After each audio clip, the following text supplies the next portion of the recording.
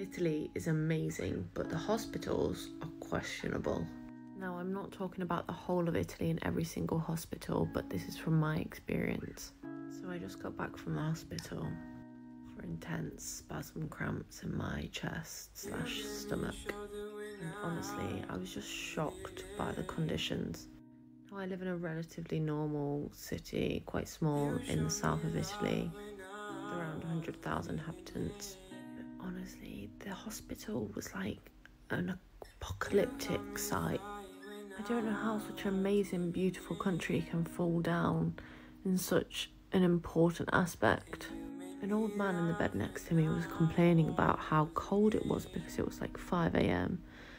about how cold it was, and they'd just literally left our beds in the corridor and there was no heating and the doors were open and it was literally like 2 degrees, like I was shivering. And the nurse was just stressed out, saying it's not our fault, you need to speak to the government because they've put a block on us putting the heating on until the 22nd of November. And I could just see how stressful it was on both sides. I could talk all day about this, but from my experience, I've gone private with most of my healthcare since living here, and the private healthcare is amazing.